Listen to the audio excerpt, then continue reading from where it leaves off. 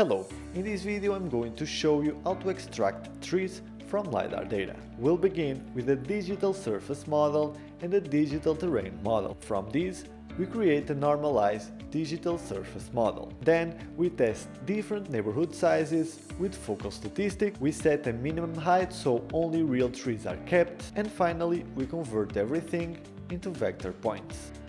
Alright, let's get started with the video.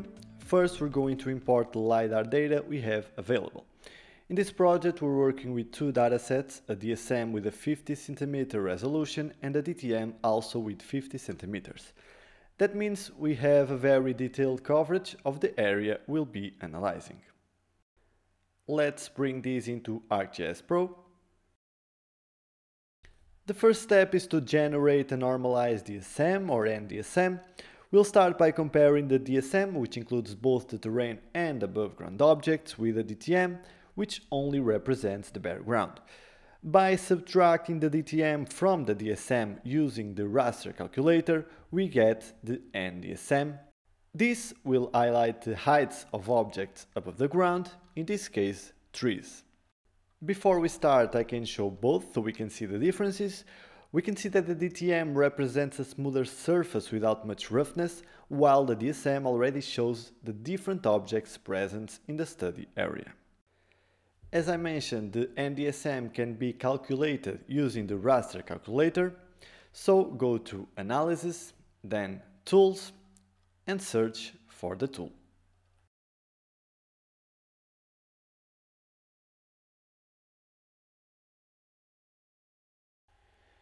Here, in the text box, we double-click the DSM, use the subtraction symbol, and then double-click the DTM. Choose the folder and the name that this new element will have. I will just simply call mine nDSM, and then click Run.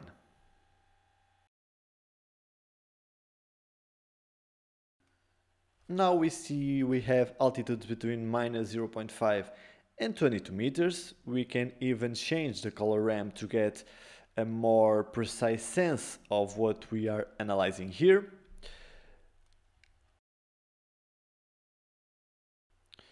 Okay, so here we already see the tree tops. It is also important to highlight our study area. It consists only of natural terrain, with no artificial structures. It contains some agricultural fields, areas with trees, and a small stream running through. The highest areas correspond to tree canopies, while the terrain and lower vegetation are represented at lower values. We can even use the swipe tool to check it. So at this stage we already have the nDSM prepared, and this will serve as the foundation for the following steps. The next step is to use the focal statistics tool. This tool allows us to analyze neighborhoods of cells and calculate the maximum value in each neighborhood. This helps us identify the maximum canopy height of each tree. We start by selecting our nDSM as the input raster, and we define the output as FS5. Meaning focal statistics with a neighborhood of 5 by 5 cells.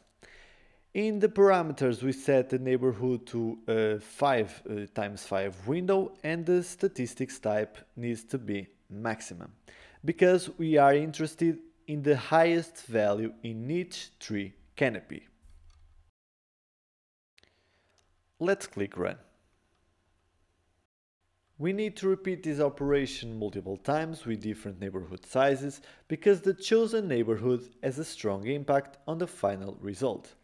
After the 5 by 5 neighborhood, we run again with a 10 by 10 window, naming the output focal statistics 10. We then repeat for 20 by 20, named focal statistics 20, and 30 by 30, named focal statistics 30. As we increase the neighborhood size, the images become more generalized and appear more pixelated. With smaller neighborhoods, we preserve detail, but we may create too many peaks per tree. The idea is to test several variations so that later we can decide which neighborhood works best for our study area. If we select one result and then another, we can clearly see that the larger the neighborhood value, the more pixelated the image appears. This is perfectly normal since the analysis is being carried out over a larger area.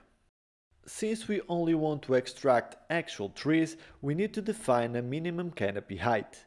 Our currently normalized digital surface model shows values between about 0 and 23 meters, but we will only keep trees taller than 2 meters.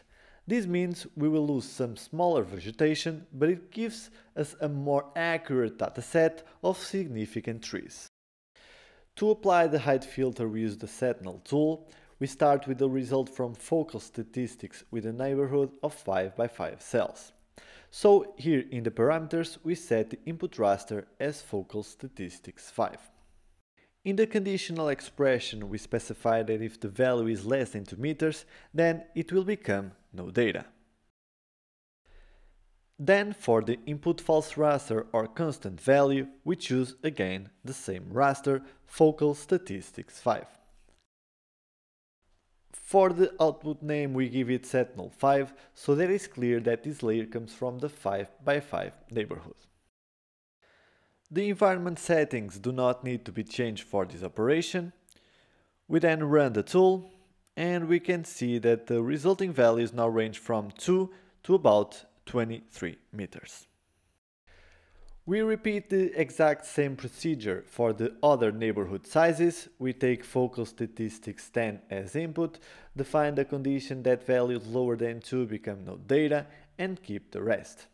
We call the output Set Null 10 and run the tool. Then we do the same with focal statistics 20, producing Set Null 20, and finally with focal statistics 30, producing Set Null 30. After running all four, we now have 4 different filtered rasters, each corresponding to one of the neighborhood sizes, and all of them only contain 3 heights above 2 meters. It's important to emphasize why we set this threshold.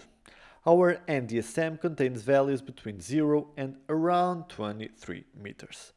By removing everything below 2 meters, we are focusing only on trees of significant size.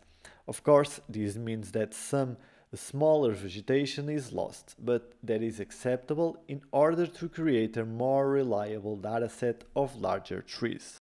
Another important point is that this method is valid because our study area contains only natural terrain.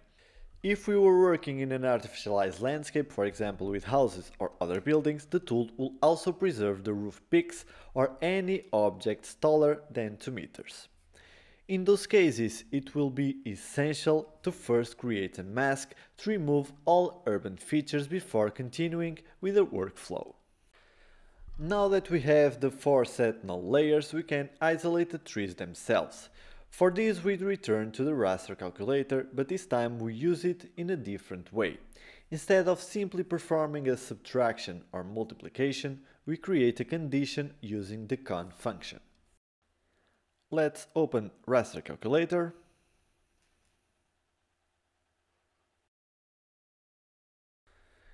In the expression, we write that if the value of the nDSM pixel is equal to the value of Set Null 5, then return the value of the nDSM pixel. Otherwise, return no data. For that, we type con and then open parentheses. We double click on the nDSM raster, then double equal signs, then we select the Set Null 5, then comma, and then double click on the nDSM as well. On the final part of the expression, we type none and close the parentheses. This condition keeps only the pixels that represent the highest peaks, removing all the others. Select the name, in my case I will call this T5, and click Run. Now I will just change two things here in the raster calculator, the raster corresponding to each set null and the output name to match the number of neighbors. And we do this for the set null 10, set null 20 and set null 30.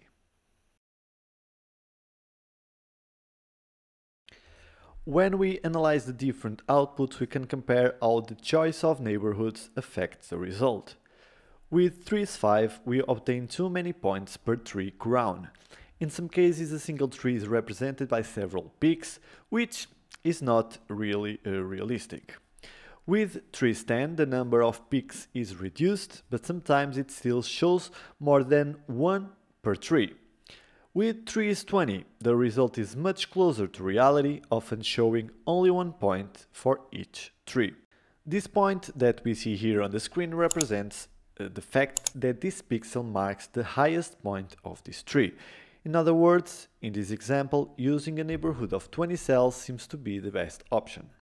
Let's finish by looking at a neighborhood of 30 cells, and it is clear that we lose a lot of information, both in this more forest area and in this agricultural area. Let's also look at the neighborhood of 20 here. We are still losing a lot of information. With a neighborhood of 10 we managed to get more detail. Let's also check the neighborhood of 5. Yeah, the neighborhood of 5 really seems to be the best option for this part, while the neighborhood of 20 works better for the area with taller trees. Up to this point, all our results are still raster data.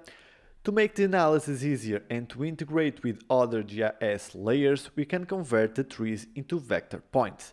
For this, we use the raster to point tool. We start with trees 5.